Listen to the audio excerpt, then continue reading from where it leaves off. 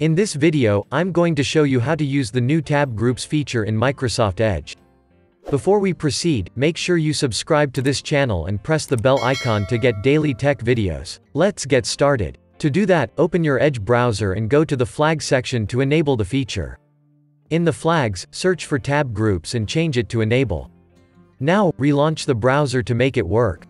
After the relaunch, you can use the Tab Group feature. Let's open a few tabs to demonstrate this.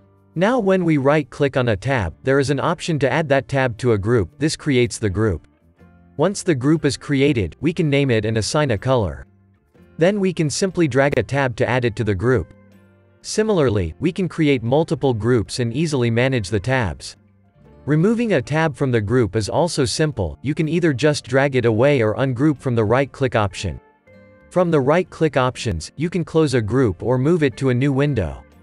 That's it guys, this is how you can enable and use the new Tab Groups features in Microsoft Edge to sort your tabs.